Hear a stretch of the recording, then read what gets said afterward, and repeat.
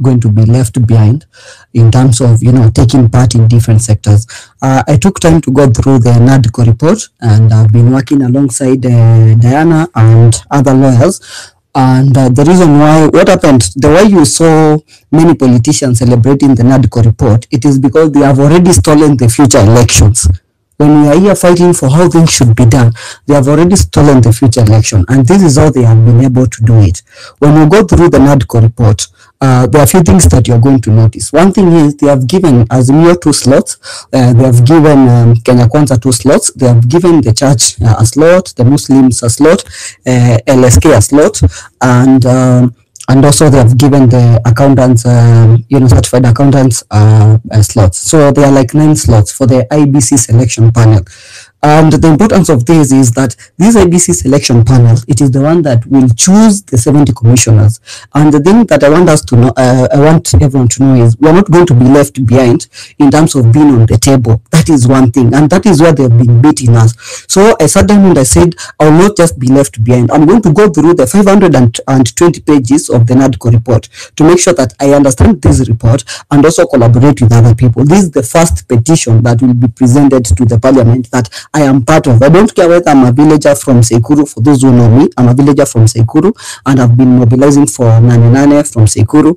So I don't care about that aspect. Right now, I've realized that we are not going to take a back seat and say, oh, watatupangia. No, we are going to be part of those conversations. We are going to be on those tables whereby even when things go wrong, we clearly know that there is person for us. There are people who are telling me, Mkenya Daima, whatever LSK, the church, and the rest of the people decide to choose a youth. No, these are things that we demand. Youths and people living with disabilities have always had a representation in every aspect of our country. Where is it that when we come to the critical issues of IBC selection panel that is responsible for how we select our leaders and everything, that the Kenyan youths have been left out? No. Next week, we are hopefully that we are going to have a petition that will ensure that we get 3 slots as youths, 2 slots, 1 female and male, and also people living with disabilities. So we are looking for petition that is going to amend the law from 9 slots to 12 slots, whereby we get a position,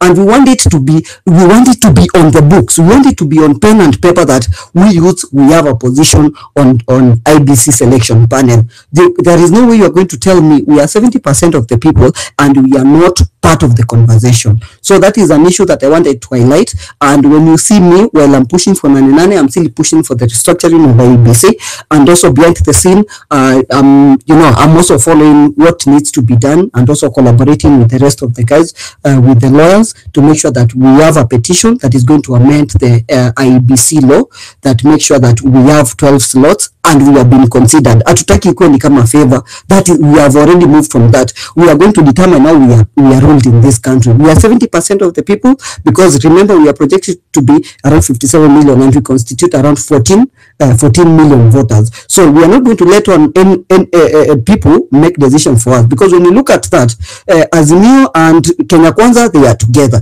The church, it's no doubt they are in bed with the government. So 6 or 7 slots out of the 9 already, those people are in bed together. So we don't want them to steal future election, because that is what they have done. That's why you saw all of them signing the NADCO report, and they were very happy. So that is something that I've been highlighting, and you guys, you need to understand. I want you guys to see the impact that has when we are furthering the agenda of making sure that we define the Kenya we live in. Eric, Cyprian, and Edgar, thank you for the opportunity. That is the issue I've been highlighting, and behind the scene, I'm pushing for the petition. I think this is the first petition me as a villager I'll be part of, as a guy from Ukambani in Sekuru, and I'm urging you, when you see it, just support it. Thank you, because I'm pushing for us to make sure that we are part of the conversation. Thank you.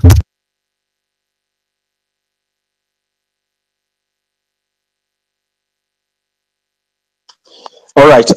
Thank you very much. Can you hear me, Edgar? You know, I have to confirm because my network is bad. Cyprian, can you hear me?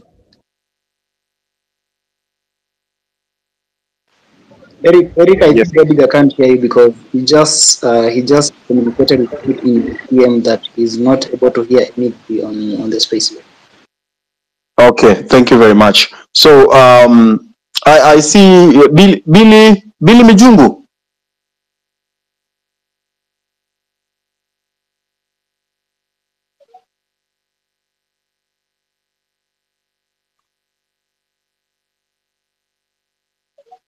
Ben Sirkal?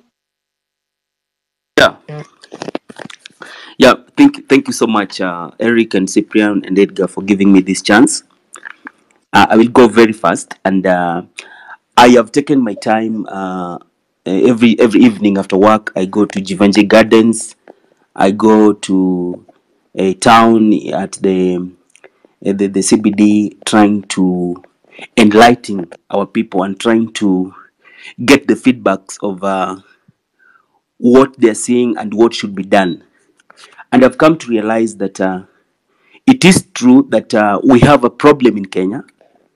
People can see the problem, but the challenge is that so many people do not understand the causes of this problem. We are only trying to deal with the symptoms. I think the problem is very, very deep because the executive wing of government is not working, the legislature is not working, the judiciary is not working. There is nothing that is working in this country. Even the families, the social fabric of a society is torn totally. And I have analyzed this problem, because if you want to analyze a problem, then you first understand the problem, you try to get the evidences, and then come up with recommendations. And if you talk to so many people in the streets, they're saying that the recommendation we have is protests. And you see, if we look at protest, that's a political solution for a political problem.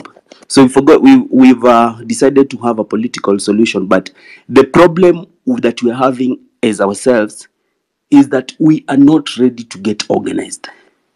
Because in my opinion, the political class have organized themselves.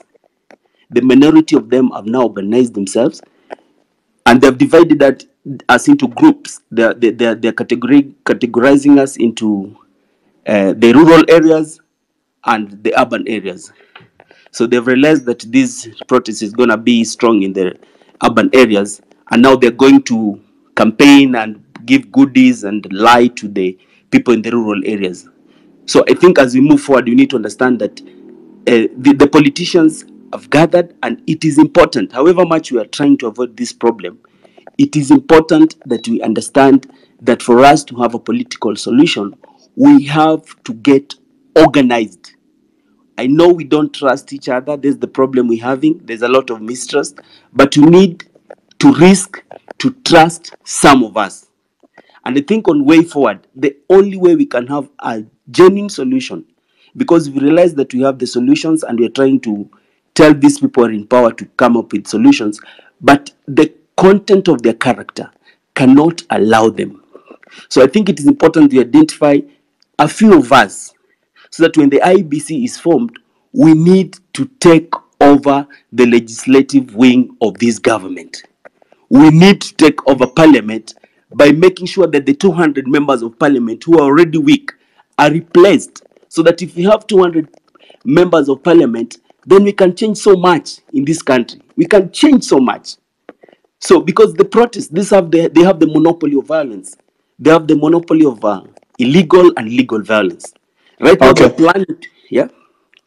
Can I Yeah, complete? wind up. Yeah. So my point is, I think we need to spread these protests. Let's organize protests in the 47 counties, in the 290 constituencies, in the 1,450 wards. As we prepare for an election, the moment the IBC is out, we need to kick out the 200 members of parliament so that we can take over the legislative wing of this government. If we do that, then we can change so much, and people, even the public, can see that we really have an end to the protests that you're trying to organize. Thank you so much for the opportunity. And you can go to my channel is in the TikTok, Ben Sirikala. I'm trying to do a lot of civic education in the streets, in the churches, everywhere. I'm trying to make everybody to join us, understand that we have a problem and all of us must be part of this solution. Thank you so much. Thank you very much. Godfrey? Godfrey?